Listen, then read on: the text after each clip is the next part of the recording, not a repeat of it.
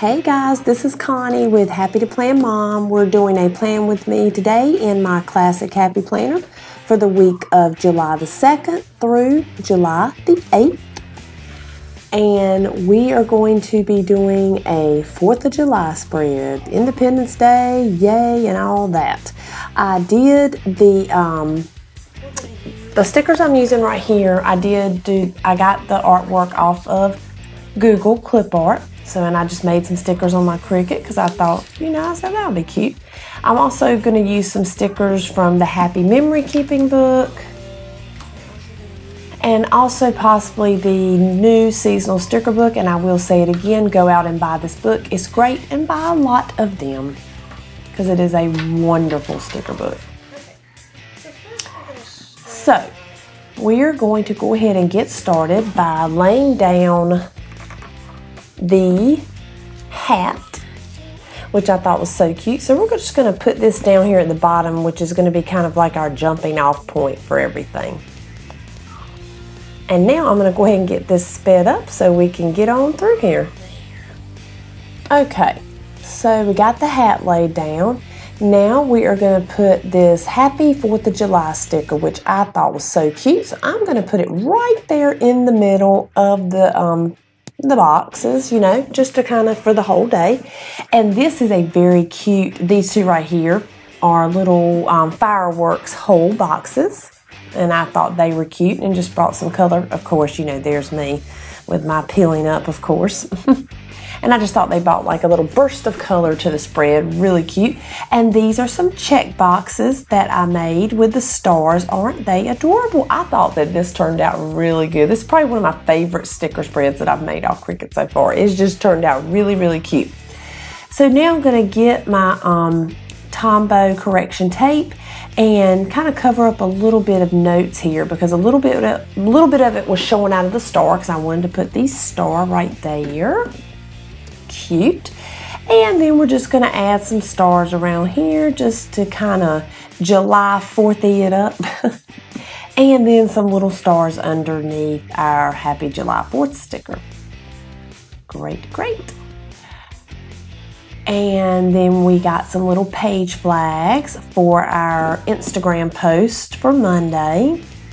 My mini mania before the pen, and then there's our little washi to remind us for Washi Wednesday, and also to remind us another one was for, which one was that? For the midweek spread, and then also Throwback and Thankful Thursday, Fun Corner Friday. And I just was really in love with these little page flags. I thought they turned out so, so cute. And then another little checklist for Sunday because a lot of times I do a lot of prep work for next week on Sunday. Now, I am going to put that star there right now, but I'm going to end up moving it because I just didn't really like the way it was looking right there. Now we're just kind of looking to see what else we want to do. I decided, because I remembered one of the last ones I did in my classic was, about a couple weeks. It was the 11th through the 17th. Of June, I did the starfish, and I said, it'd be cute if I have those starfish, for a checklist on the side. So I said, okay, well, I can do that with the stars this week. So there we go. Got those lined up on the side over there. Cute, cute. And then these fireworks came out of the seasonal sticker book. I think, y'all, gosh, I wish I really could remember. It was either the seasonal or the Happy Memory Keeping. But it was one of those two I showed you at the beginning. How cute are they? I mean, do they not just add that pop of gold? So what I'm going to do, I'm going to white out this calendar up at the top. And I know it might not look like the prettiest thing, but I wanted a fireworks up there, and we are just going to put it up there like that. And I think what I should have done was put like a white piece of paper up there and then put the box over it like that. But lesson learned. It'll be all right. Like I said, what do I always say? It's my planner and it will be okay. All I have to do is turn the page and it's gone for next week. So we had to clip out a little bit to be able to, so we wouldn't have any trouble putting it on the disc. There we go. Pull that up. And we're going to put a star right there. Cute. Because, we want to have room to write. That because that is the thing.